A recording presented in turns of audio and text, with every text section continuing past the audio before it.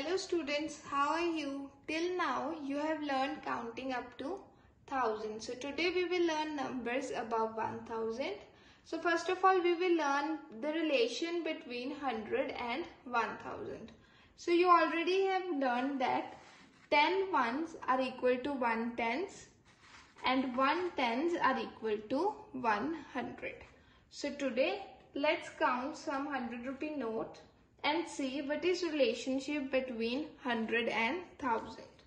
So here are 100 rupee notes: 100, 200, 300, 400, 500, 600, 700, 800, 900 and 1000. So 10 notes of 100 are equal to 1000. So instead of taking these 10 notes, we will take 1000 rupee note, which means 10 hundreds are equal to 1000. Now we will make some numbers above 1000 with help of currency notes. Now we will count some notes.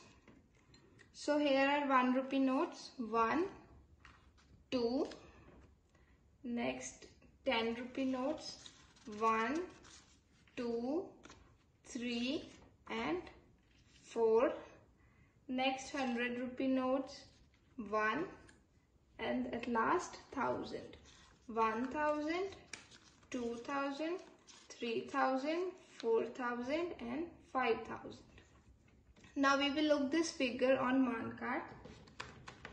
It is 5142. So now if we join this, it becomes 5142. Written in digits as 5142 and words as 5142. Now we will display this figure on place value chart. So it is 2 at ones place,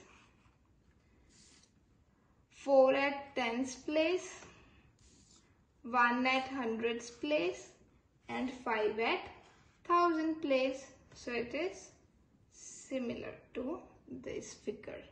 So now you can make more numbers and figures like this at your home. You can take some price value of different things present at home. For example, here are the mobile phone cases.